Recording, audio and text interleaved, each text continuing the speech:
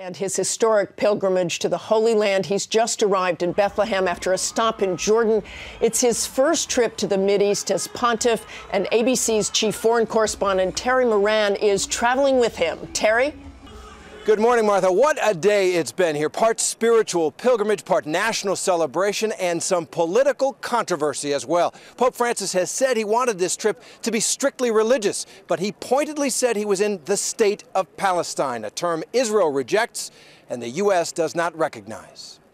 In Bethlehem today, a profound moment of prayer. Pope Francis in the grotto where Christians believe Jesus was born. And in Manger Square earlier, Francis spoke of the Christ child and of the children in the world today, exploited, maltreated, enslaved, trafficked. In acknowledging this, he said, we feel shame before God who became a child.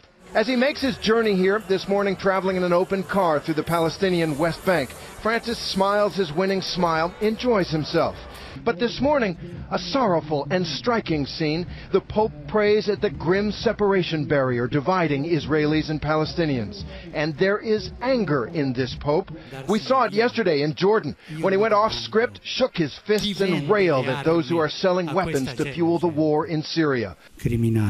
Criminals, he called them. God changed the hearts of those who plan wars. But can a pope, any pope, make change happen? Francis is the fourth pope to visit the Holy Land. This trip marks the 50th anniversary of Pope Paul VI's groundbreaking journey, a historic moment. 5 decades later, still no peace. In the old city of Jerusalem, we spoke with Adan Dakar, a Palestinian shopkeeper. We had 3 popes coming before. I didn't think it brought any difference. I hope this one will bring, but to be honest with you, I doubt it. You're a bit of a pessimist.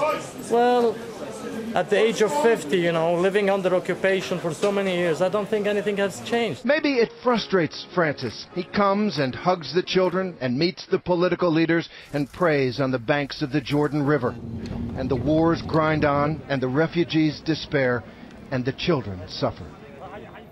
Still, Pope Francis is determined to bear witness and to keep trying. In an extraordinary gesture, he's invited the Palestinian president, Mahmoud Abbas, and the Israeli president, Shimon Peres, to join him in the Vatican to pray for peace. And they've accepted. Martha? Thanks to Terry.